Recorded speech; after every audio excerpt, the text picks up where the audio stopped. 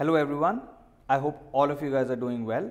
So today I am going to discuss one very important technique from the book Acing the Art of Answer Writing, and this particular technique is going to focus on how to actually do presentation of an answer. So far we have discussed so many things, we have solved questions, we have gone through some different techniques in our challenge, answer writing challenge that we are doing. Now in this particular today's class, I am going to discuss specifically how to increase 1 or 2 marks or even 3 marks sometimes in your question, in your answer that you are writing for UPSC just by improving the presentation of an answer. Now before I go into this techniques of presentation of an answer, I want to tell you one thing. I want to tell you that never compromise on the content of the question. So whenever you are writing an answer, the most important thing that will fetch you marks is going to be the content. Content is the king. Content is the most important thing when you are writing any answer. Alright.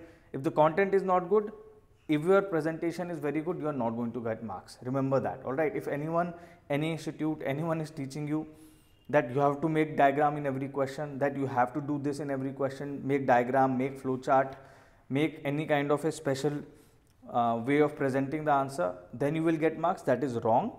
The most important thing, yes, the thing you want to watch out is the content. So that is why you have to study, that is why you have to prepare well, so that your content comes out to be very well. But after you have prepared the content well, that means that now you are ready for the next step where you have to improve the presentation so that you can get some extra marks and you can stand out. Alright, so that is what I will be discussing with you today. Basically, presentation is nothing but how the question looks on the sheet of paper. If you take 2 answers from UPSC toppers, look at these answers, they are so well presented. This is my answer, for example. This is some other toppers' answer, for example. It is well presented, then it will get easily, it will get marks. But if it is not well presented, if it is a very poorly presented answer, then obviously the examiner will have a difficulty to check it, and that is why your marks might suffer. So obviously the content is very important, but presentation also helps to improve the appeal of your answer, the aesthetic appeal of your answer. What is appeal? Aesthetic appeal, basically how it looks and how easy it is for anyone to understand it. So this aesthetic appeal also has to be good. So here I have given 8 main elements of the presentation of the answer for any UPSC aspirant. Spacing of your different words when you are writing, underlining, boxing of different sentences or words, bolding, you can underline or you can write in, you can just kind of use some other pen to bold it. You can use handwriting, good handwriting, obviously that is very important. Writing in points, drawing various tables and drawing various diagrams, flowcharts or maps.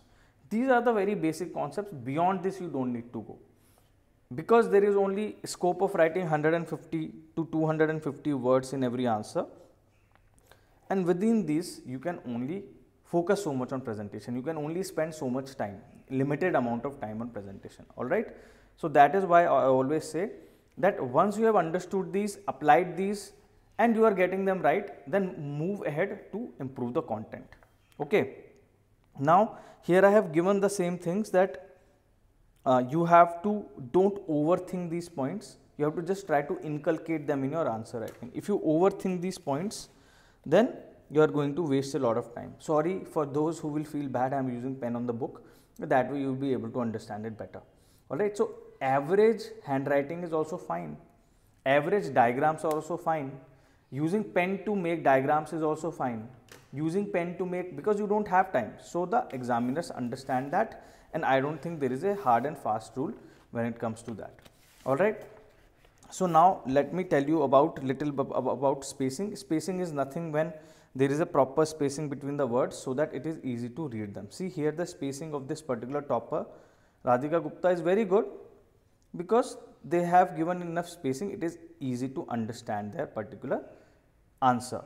Same thing with underwriting. It is important to underline the keywords. See, I will emphasize is keywords.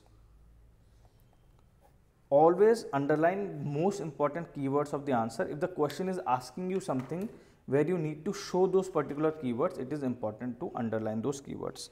So for example, here the question is asking, though it had its achievements, the exclusion of Indians from the system was a key feature of judicial reforms introduced by Cornwallis. So the question is about Cornwallis's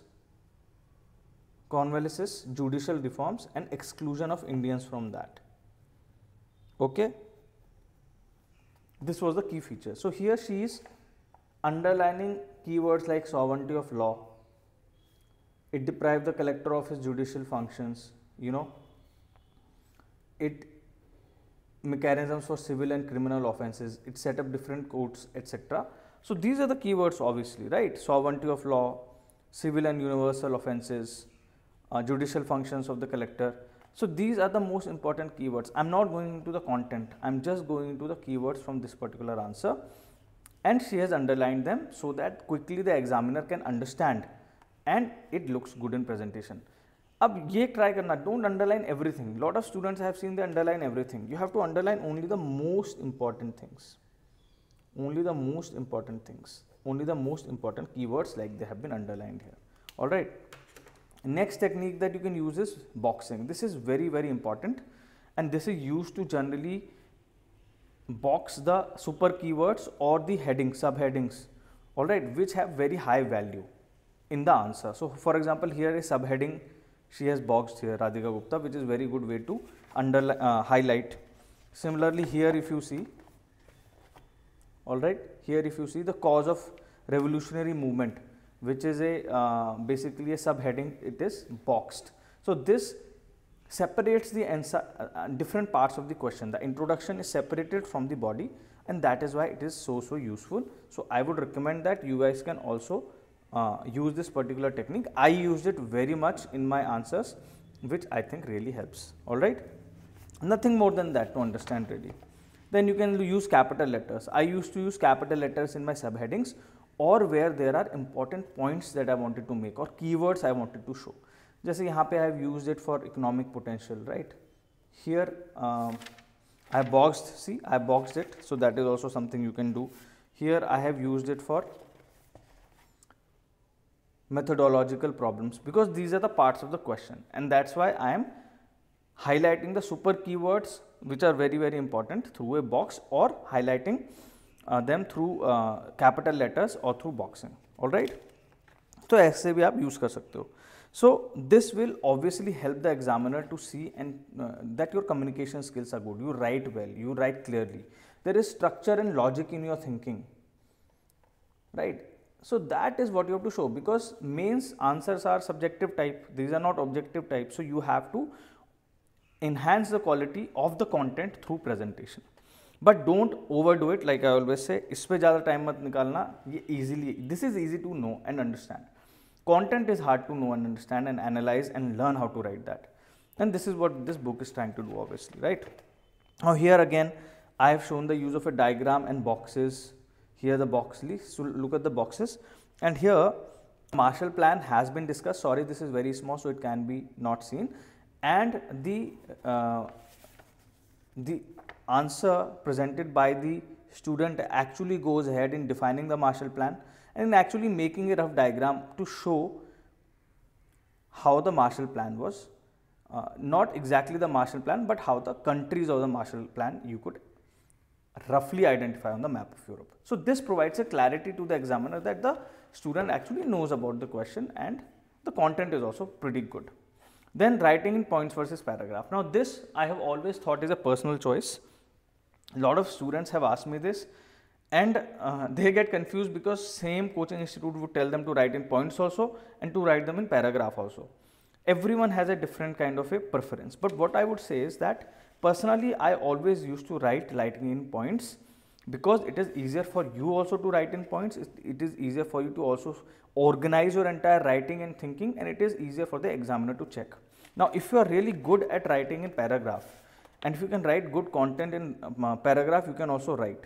So here is one from a topper where it is written in paragraph, but that does not mean that this particular topper might have got very high marks in this particular answer. That only depends on the content right? So go ahead and choose what you prefer to write, whether you like to write in paragraphs or points. I would personally go for points, but if you are good at writing in paragraph, if your content is good, you will still get marks. I suggest that if you write in paragraphs, write in short paragraphs.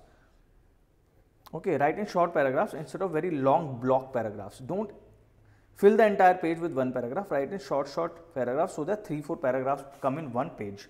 So that also you can do. So personally, I would prefer points over paragraphs, as simple as that.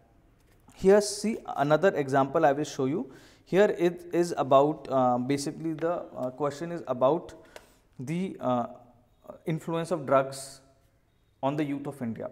So the particular writer, the topper has shown the hotspots of drug abuse in India, drug use and abuse in India, and the golden crescent, Pakistan, Afghanistan, etc. And here the map, and shown the different parts of India where this is there, and the golden triangle also, right? So this is good. This is how you show on the based on the demand of the question.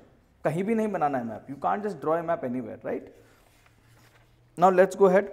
Well, handwriting. What is the role of handwriting in the kind of pen you use? I always use this Uniball pen. It is very simple, easy to use, and it is very effective. You can use any pen. जो आपको अच्छा लगता है वो use करो. Paper पे अच्छा दिखना चाहिए, साफ दिखना चाहिए. Should be clear on the paper. All right. Handwriting, like I said, practice enough to make the handwriting clear enough. It doesn't need to be more than that. And English language proficiency. It has to be just basic English, which is good enough to understand. Basic English, which is good enough to understand.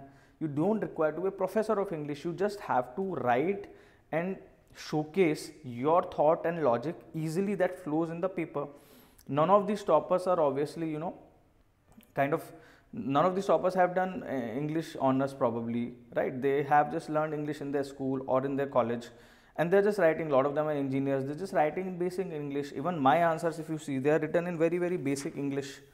So my suggestion to all those who struggle a little bit with English is, and finding it hard, is practice it a little bit, learn it. There are some really good English YouTube channels where you can learn, and within 2-3 months you can make your English at such standard that you can just write it very easily and it will flow. That is why I always try to tell कि basic mistakes नहीं करनी है, basic grammatical mistakes नहीं करनी है, और basic अगर English लिखनी आती है तो you will do well.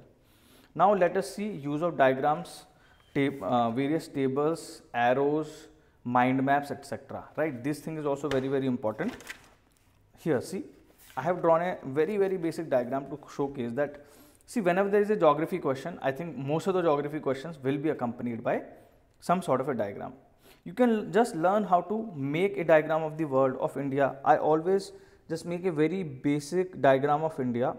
Obviously, it is not to scale, it is not clearly demarcated, but it is a rough diagram so that it can show the way in which you can draw the diagram of India. I have added Sri Lanka also, and don't forget Andamans and the Lakshadweep Islands.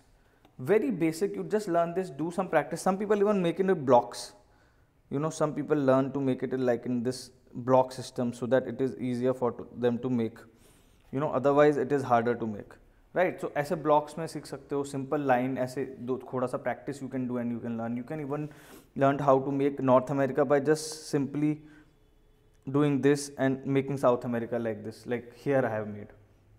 So here the question is about the circum-Pacific belt and the circum-Pacific zone. So I have made simple diagram. Asia ऐसे line बना के दिखा दिया, Asia mark कर दिया, Australia ऐसे छोटा सा block है, Australia, North America, South America, and shown the circum-Pacific belt around it. So how difficult is that? And it enhances your answer. It gives a lot of 1 or 2 points marks easily you will get. Alright, similarly here Rift Valley. So this is very unique way to show a very simple block diagram. Host Mountains, Rift Valley. Dikha diya. Simple. This topper has made a very simple Rift Valley diagram just through the basic knowledge that they have. So you don't need to have amazing drawing skills in order to get good marks in UPSC. What matters is you should have good content, good relevant content supported by some diagrams wherever needed. So most geography questions you will need. Okay. See here also they have made very simple diagram of Africa, showing the Rift Valley. Very simple, easy. उसको rectangular ऐसे they have surrounded it, so it has become easier to see also. All right. So all this information I have given here. Now this is one thing I saw recently by one of the toppers, which I liked, that they would use these arrows to showcase points. Now this is nothing. I could have just written it like this also. 1, 2, 3, 4, 5. ऐसे भी लिख सकता था, right? Instead of these arrows. Same thing, it would have been still correct because the content is there. Content is king, like I said. But to make it a little attractive, but to break the monotony of the paper, they have just drawn the line and just shown the arrows. Looks good. Content is most important. Line से points में लिखते हैं ऐसे या फिर ऐसे arrows लगा के लिखते हैं, उससे कुछ फर्क नहीं पड़ता. That is your personal preference. Use box. See, they are using box, they are using underlines at the right place. So that is what is more important. See here, the same answer continues but with points. So doesn't change anything. Content is the most important part, like I said. और इस तरह से आप या फिर इस तरह से arrows use कर रहे हैं यहाँ पे instead of points.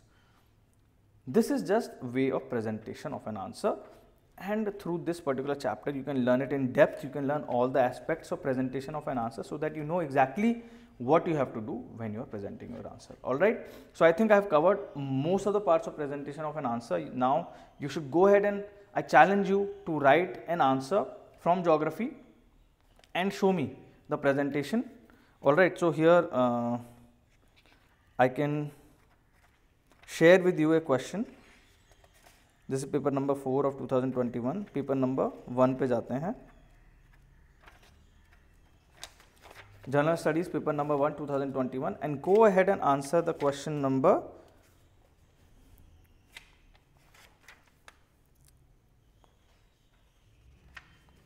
7 from 2021, GS1. Mention the global occurrence of volcanic eruptions in 2021 and their impact on regional environment. Okay, here answer the question first. Don't worry about the diagrams, don't worry more about the content, and then show me if you can use a diagram here or not. Okay, that is what I'm looking for. All right, take care, bye-bye. And I hope you have fun in answering this question through this challenge. And let me know if you have any problems or questions. Happy to answer them. Take care, bye-bye.